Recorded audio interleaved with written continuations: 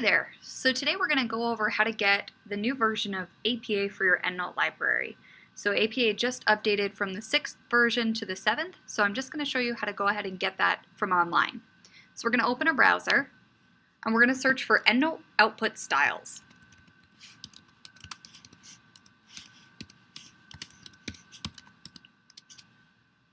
And then we're going to select this first option. And where we are right now is we're in EndNote's style database pretty much. So we'll search for APA.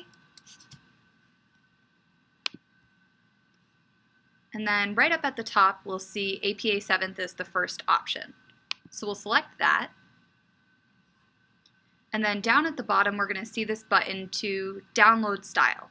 So we'll click that.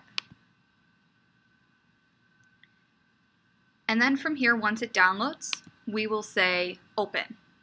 When we click open, it should bring us into our EndNote library with this style window open.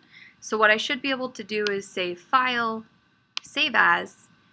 I'm going to name it APA 7th because there is no other APA 7th right now, so it's not a copy. So we'll say save. And then I'm going to exit this out. And now I need to get it onto my shortlist. So I'm on a Mac, and my shortlist of styles is down here. If you're on a PC, your style shortlist is in the upper left-hand corner. So what I'm going to do is say select another style, and it should land me in this alphabetical list. I can see APA 7th right here. I'll select it and say choose. And now I should have the updated version of APA 7th in my EndNote library. Let me know if you have any questions.